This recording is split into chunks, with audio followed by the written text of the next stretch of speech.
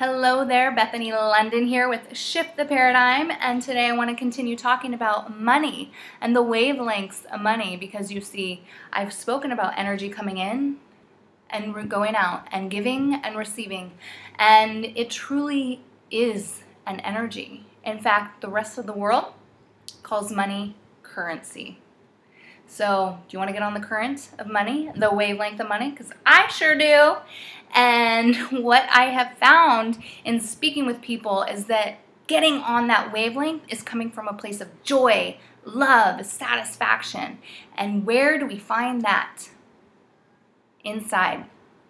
So for me, I feel the most satisfied after I complete something that I built, something that I created. So typically an art piece or a project that I'm working on. And when it's completed and I know that I put myself into it, oh my goodness, I feel so amazing. So where in your life can you use your talents, your amazing abilities, and give those away freely or create something with it?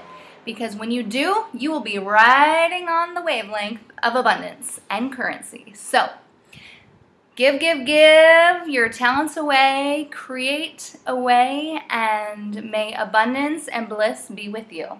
Have a wonderful day.